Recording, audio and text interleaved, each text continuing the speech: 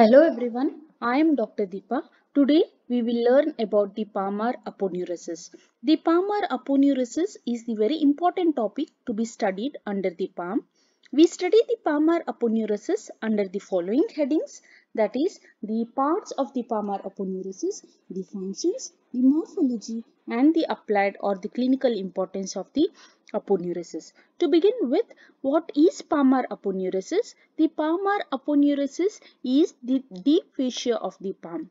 Regarding the parts of the Palmar aponeurosis, this aponeurosis represents three parts, that is the thick central part here, the thick central part which is called as the Palmar aponeurosis proper.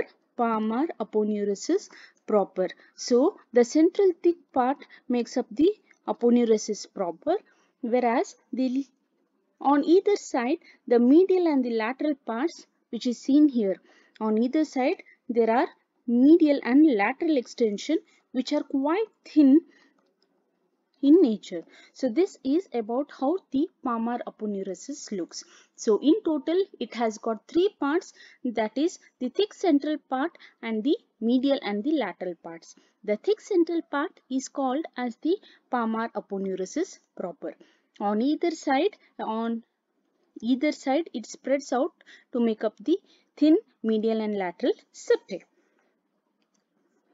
Regarding the Palmar aponeurosis proper, which is the thick central part of the aponeurosis, this Palmar aponeurosis, as we can see over here, it is triangular in shape.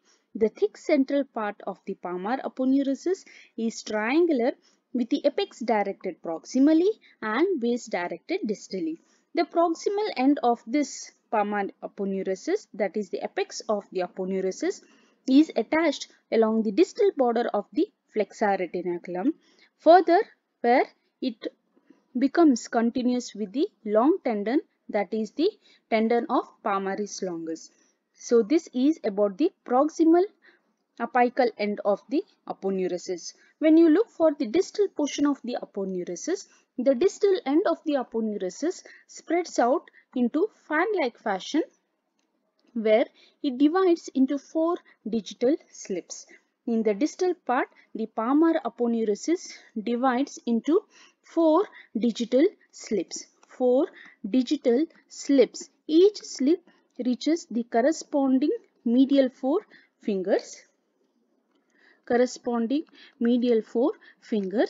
is the fate of each digital slip over here?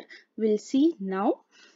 Each digital slip divides into superficial and the deep parts. Yes, when we look for the individual digital slip of the distal end, each slip divides into the superficial part and the deep part. The superficial slip and the deep bit. So this superficial slip merges with the dermis of the skin. Yes, the superficial slip merges with the dermis of the skin, whereas the deep slip of the corresponding digital slip blends with the ligaments present along the base of the proximal phalanx. The ligaments may be the transverse ligaments of the phalanx, the transverse ligaments, or the ligaments of the metacarpophalangeal joints. So, and later this deep slip merges with the fibrous flexor sheath of the corresponding fingers. So this is about the fate of the distal end of the Palmar aponeurosis. I repeat, the distal end of the Palmar aponeurosis represents the fan-like expansion. This fan-like expansion later gives on four digital slip. Each digital slip divides into the superficial slip and the deep slip. The superficial slip becomes continuous with the dermis, whereas the deep slip merges with the ligaments at the proximal phalanx, that is the transverse metacarpal ligaments, and later merges or blends with the fibrous flexor sheaths. So this is about the attachments of the central aponeurosis, central palmar aponeurosis, or simply palmar aponeurosis proper. So later, on either side of the palmar thick part, on either side of this thickened central part, we can see the medial and the lateral extension of the palmar aponeurosis, the medial and the lateral extension of the palmar aponeurosis, which is quite thin and spreads over to cover the hypothenar and the thenar muscles. It covers the hypothenar and the thenar muscles and later merges with the deep fascia covering the dorsum of the hand along its ulnar border and the radial border. So this is about the thin medial and the lateral septae of the palmar aponeurosis. So the thin medial and lateral septae from the respective margins of the central aponeurosis spreads on either side to cover the hypothenar and the thenar eminence. Later, along the corresponding ulnar and the radial border, merges with the deep fascia of the dorsum of the hand. So this is about the parts and the attachments of the palmar aponeurosis. When we just reflect the palmar aponeurosis, underneath the palmar aponeurosis, there are many vessels and nerves. Now here, this is the diagrammatic view to show the attachments and the features of the aponeurosis over here. As I have already told, the central thick part has got the proximal attachment over the flexor retinaculum, which later becomes continuous with the tendon of the palmaris longus over here. Distally, the palmar aponeurosis divides into 4 digital slips here. Each digital slip divides into the superficial and the deep part and later merges with the fibrous flexure sheath of the corresponding digit. Now this is how the aponeurosis looks once we immediately expose the skin, the apical portion here and the distal digital slips over here. We can see each slip blending with the fibrous flexure sheath. Once we reflect the palmar aponeurosis from its proximal end, this is how it is seen. This is the reflected portion of the aponeurosis. Deep to the palmar aponeurosis, we can see many vessels and nerves, that is the palmar branches of the ulnar and the radial artery, that is the arterial arches, whereas on the other hand, we can also see the digital and the palmar branches of the nerves, that is the median nerve and the ulnar nerves. So the aponeurosis protects the major vessels and nerves under it.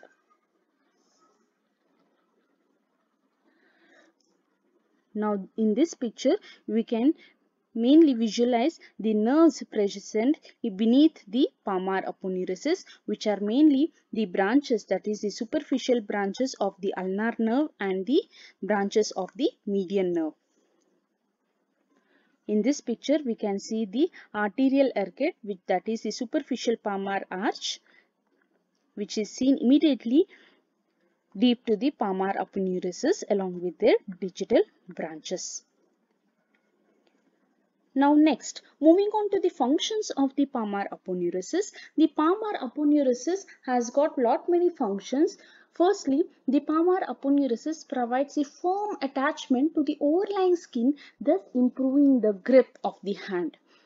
The second function is that it protects the major vessels and nerves underneath it and prevents the flexor tendons, that is the long flexor tendons, from bowstringing. Thirdly, it provides origin to the short muscle of the hand, that is one of the intrinsic muscle, which is called as the palmaris brevis along its ulnar side. Next, the palmar septae, which is attached to the aponeurosis, subdivide the palm into number of potential spaces. These potential spaces are surgically very important when infected. So these are the functions of the palmar aponeurosis. Regarding the morphological importance of the palmar aponeurosis, the palmar aponeurosis is nothing but the degenerated primitive insertion of the palmaris longus tendon. So, the palmaris longus tendon in the palm is represented in the form of the aponeurosis, that is palmar aponeurosis. Lastly, regarding the clinical importance of the palmar aponeurosis, the inflammation, there is something called as Dupuytren'S contracture. So what is this Dupuytren'S contracture? Sometimes the inflammation of the palmar aponeurosis may be seen, which produces the thickening and the contracture of the aponeurosis.